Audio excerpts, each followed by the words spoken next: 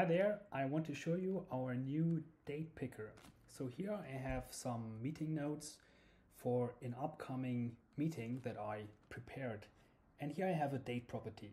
So to add a date, I simply click here and now you see our new date picker. Everything in this date picker is fully keyboard accessible and you see that the date input is already focused. I can now use my arrow keys to quickly change the date. If I hold shift, I can even jump whole weeks forwards and backwards. And of course, I can also simply enter a date manually with my number keys.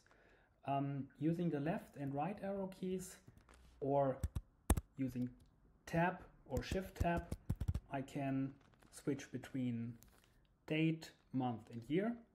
And if I now hit tab again, when the year is focused, the button to add a time gets focused and I can now hit enter or space to also get input for the time. So this meeting will take place in the afternoon. And that's it. I've entered a new date by simply using my keyboard. I hope you will like this new date picker.